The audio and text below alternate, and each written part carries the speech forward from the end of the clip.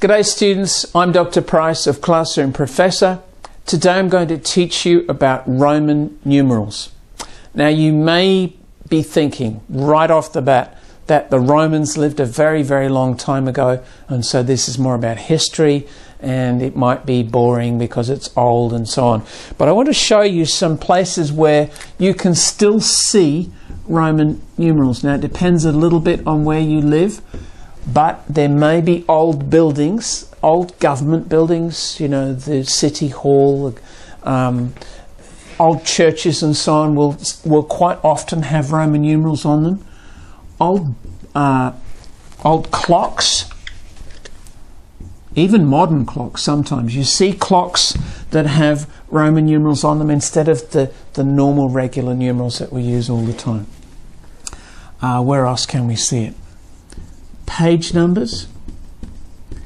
In quite a lot of books, at the beginning of the book there's a section called the preface or the introduction or something like that, and so publishers quite often number those pages separately from the main part of the book, and they use Roman numerals.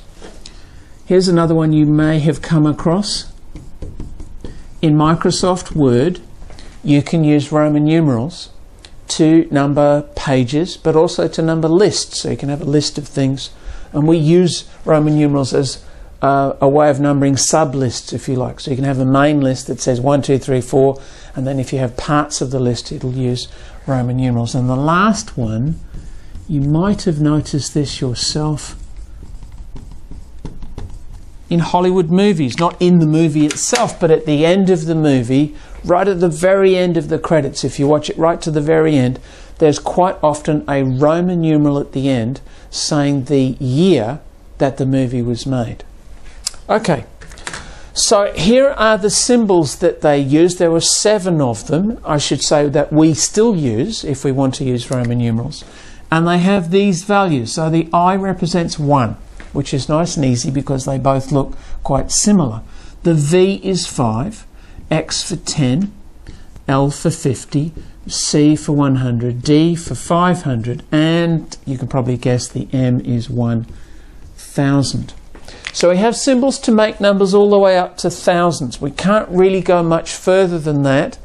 There is an advanced way of doing it, which I won't talk about today. You can look it up. But basically, we can show numbers up to the thousands using Roman numerals. So we can make up numbers by adding them together. So if you are 12 years old, you could make that value by putting an X and 2 I's, 10 and 2 more.